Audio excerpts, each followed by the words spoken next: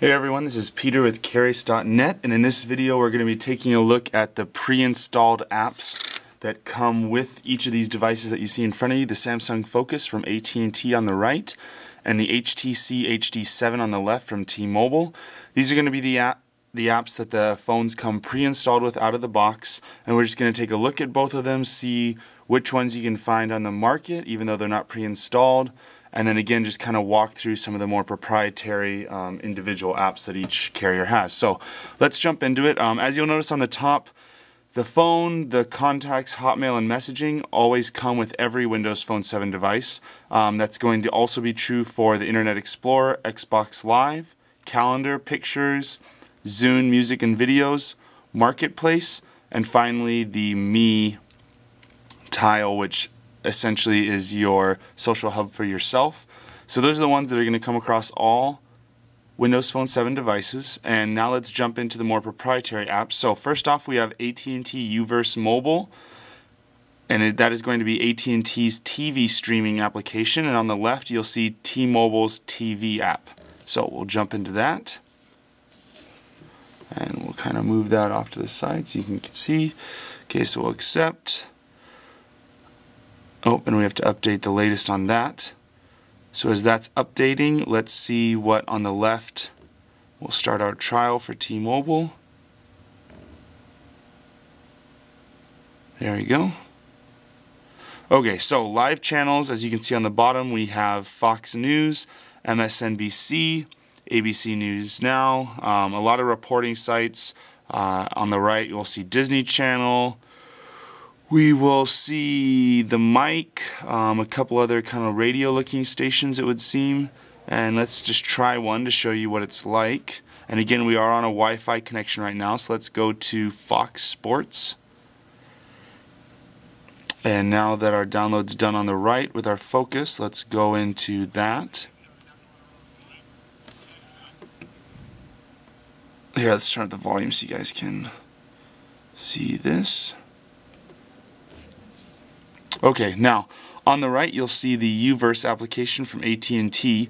So while this doesn't offer live streaming TV, this will do streaming TV shows that you follow along with. So here's some examples. It has Cake Boss, it has Sports Nation, again college football, Phineas and I think it's Phineas and Ferb. Yeah, there we go.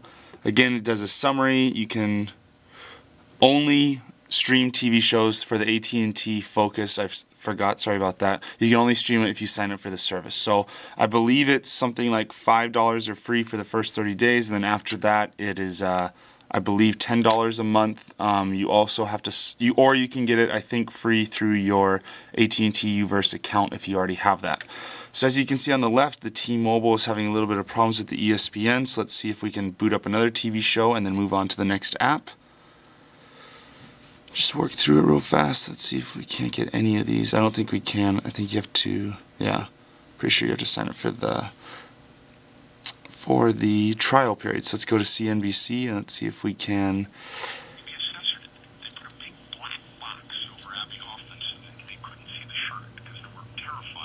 Okay, so as you can see, so it's streaming live TV from the CNBC TV channel. So those are going to be the differences between the TV apps that come with each phone.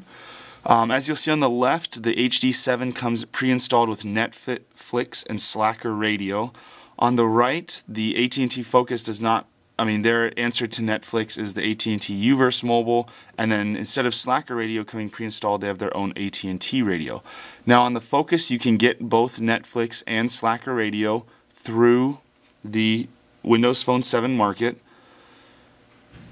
And again, on the right, we can't do AT&T Radio until we're signed in with our 3G network, and on the left you'll see the Slacker Radio requires an email and password. So just to save on time, you guys can check these out yourselves. Again, the Slacker Radio is pretty standard from the screenshots that we've seen across the board of what it looks like on every platform.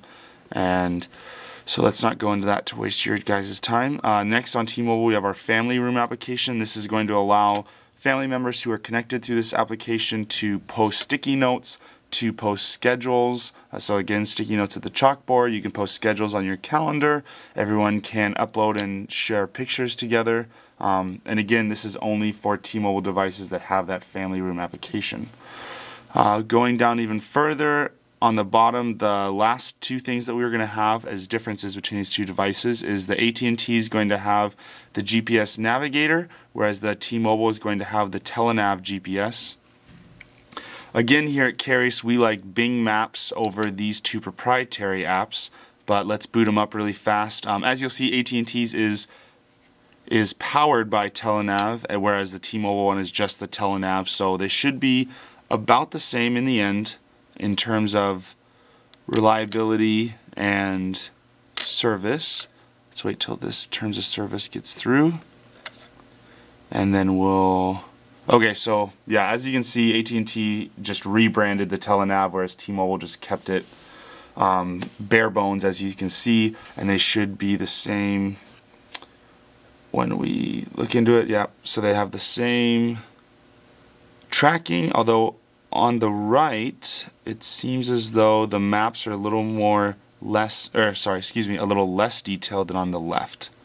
So those are the GPS apps that both phones come installed with. Again, you can always use the Bing Maps by scrolling to the right and going to the maps, and again you can always hold down on these applications and you can pin those to the start so that you have that, and then you can just take off the proprietary navigator. The last thing on our list to see today is the difference between Samsung Now and the HTC Hub. Both these applications are the manufacturer's proprietary apps. Both deal with weather, news, and stocks. As you can see on the right with Samsung Now, it's scrollable between those sections. Oh, sorry, I clicked on it a little too hard. News and then stocks back to weather. Whereas on the left with HTC, it shows the weather with a little bit more detail, with a little bit more animations, a little more flair, but it does not have the news or the stocks on this main page. So you will have to go into other HTC apps to get those news or stock tickers. And again, this brings you to the HTC app market.